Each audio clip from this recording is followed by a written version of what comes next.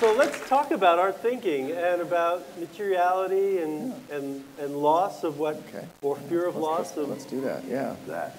It's a subject that I'm managing through having left MIT, where I guess that's Bruce Willis when he had the whatever. Yeah. And right. I'm at RISD now. I have the, yeah. You know, and it's a different world. It's a world of pencil.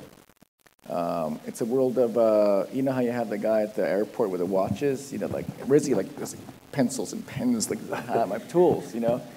There's such pride in the tools of making with your hands, and it's something that I knew personally when I went from MIT to art school, and I remembered, I'll never forget, how when I was doing drawings, and this was like in the early 90s, but I was already used to using like Photoshop and things like that, you know, and so like I was drawing and the pen, whatever, and I made a mistake, and my hand reached for the undo, you know, the phantom reflex. Yeah.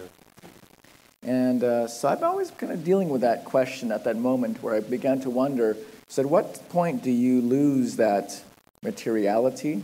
I also saw it worldwide when I would teach at different art and design schools to do like a workshop, and I would begin the workshop with a simple exercise where I pass out 8.5 by 11 sheet of paper or an A4 sheet of paper, and I say, I'd like you to cut that paper into 4 pieces. And man, they go like, how? Like, you have a knife or something, or a straight edge? I was going to use your hands. How? And so you fold it in half, you know, you do this thing, whatever. And I discovered that many art and design schools didn't have that hand sensibility. So by being at RISD, I'm around people who are very hand-centric. They do what I call critical think, critical make. They live in this sort of a half head, half mind space. Something different. Do you think we're losing some of that with this discussion or this movement toward design thinking? I think we're kind of getting it back because we aren't on YouTube, actually. So we're physical here. I mean, they can throw stuff at us. Yeah. So that's real. So we're bringing it back here.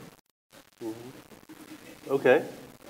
I can do this to you. It's a Twitter post. Sweet. Oh.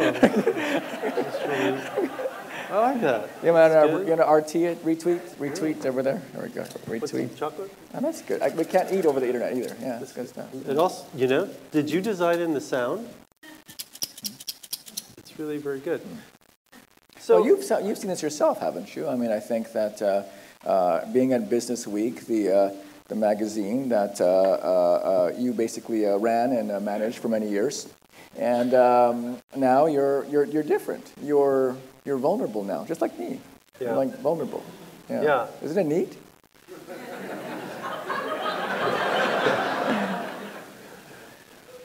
For some reason, I find myself crossing my legs tighter and tighter as the day has gone on.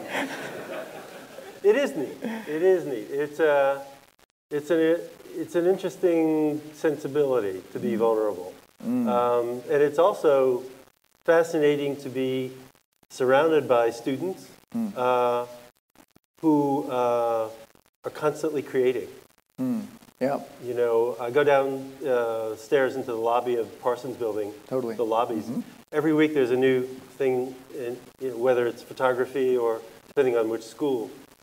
And it's just this incredible rolling out of creativity and creativity. And a lot of it has to do with, or almost all of it, it's the hands, you know. Because you're there. You're in the medium of the art and design dungeon. Yes, that's right. And I'm not removed from it the way you seem so much more relaxed too. Oh, thank you. That's pretty good. Yeah, thank you. Really do. I think it's because you're feeling, or we can feel. I mean, really, this thing about this thing. It's like it's like amazing. I mean, to model this, it take forever. You know, at RISD, it's funny because we have this thing called G-Speak. It's a technology by John Underkoffler. You can stick your gloves in. It's like in Tom Cruise's movie where you can like grab information or whatever, And so it's at RISD. And it's been there. And there was a term-long experimentation of undergraduates in textiles and graphic design and apparel and furniture design. And so they spent a term with this alien technology. And so I went to the final review, and it was just so interesting, Because in G-Speak, you can like wear gloves and you can like, do this thing that's beautiful. It's like very sexy and everything. And so like the problem though in G-Speak is when you draw a line with your hand, the line's kind of crooked, Yeah. So a RISD jewelry designer designed a beautiful metal brace to attach to your arm to draw a straight line. You see, at MIT, you would have written like a month-long software project to really to take all the noise out, So that I was like, oh, wait a second, that seems to make a lot of sense. That's an intuitive approach. Yeah. Or like one apparel student designed these 2 sleeves to attach yourself to another person to simulate 2 people drawing with an elastic connection. Again, 3 months long at MIT to write the software code to simulate an elastic interaction like that. I began to wonder, like I'm wondering. And you're in the process of wondering. What do you think some of the implications, as you're beginning this journey, are for, I don't know, changing not just design education, but we're talking a lot about business models, we're talking a lot about innovation, we're talking a lot about, and there's a lot of assumed knowledge about that. What does return to or focus on what you're talking about mean for that? It means that we've been living in this constant incrementalism. Get it faster, get it better. Incrementalism and always sort of resetting. Remember like when there were like the personal computer, no network, floppy disk, could do nothing, and then the gorgeous CD-ROM thing came out. 300 megabytes. Oh my gosh. And dual side, 600 megabytes. You can show images on your computer, you can look at the audio and movies, and then the internet happened. And suddenly you were text back again. Text, and then a few images, and then sound, and then video appeared, and then mobile phones. Text, and then you get a little sound, and you get movies again, whatever. I don't know, it feels like Groundhog Day a bit.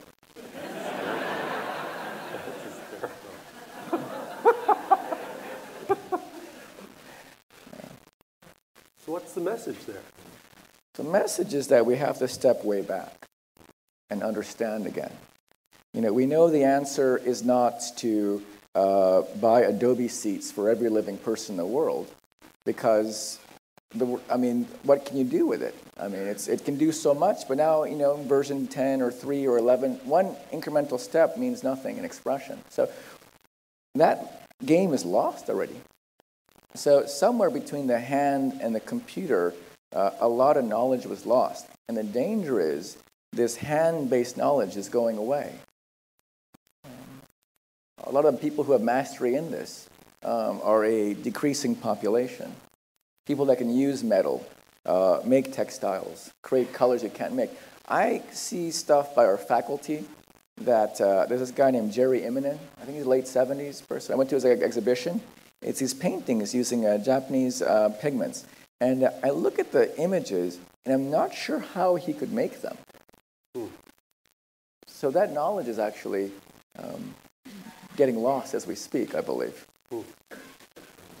Let me show you something. Don't get too excited. I know there's been a lot of discussion about things, but no, it's not medical. No. It's a buckle that's silver buckle by a Navajo artist that I collect, and been around a long time, and it's beautiful stamp work. And the stamps that he uses are, I think, his father's and his grandfather's and some of his own. And most of them are made by from old railroad ties that run through various parts of the Navajo reservation. And over the years, he's collected them and made his own stamps. And he pounds them out, and they're just beautiful. And in that community of wonderful Native American artists, the physical is still not only relevant, but celebrated. And it lives on very strongly there. I think what you're saying, and kind of what I'm observing, is that it is beginning to fade, or is threatening to fade, in some of the educational institutions that we have. I mean, a lot of things you see that I've seen at RISD, you can't make with a 3D printer. So I keep wondering, like, are we going forward? Are we like in that thing with a CD-ROM and then we go back and go back? And I mean, have we been so jaded that I thought you were going to take your belt buckle off and show us a Bluetooth headset or something? I mean, like, I keep wondering, like, what age are we living in when these things can be? This could be anything nowadays. So like a jawbone. Anyway, I thought it was a jawbone. I think, wow, Bruce has a jawbone belt buckle. That's not a bad idea. Okay. Should I keep my belt buckled or shall I call a friend? You get it, like, I don't know. Make up your mind. Okay. Yeah, beautiful. It is. It's really good. Thank you. Thanks.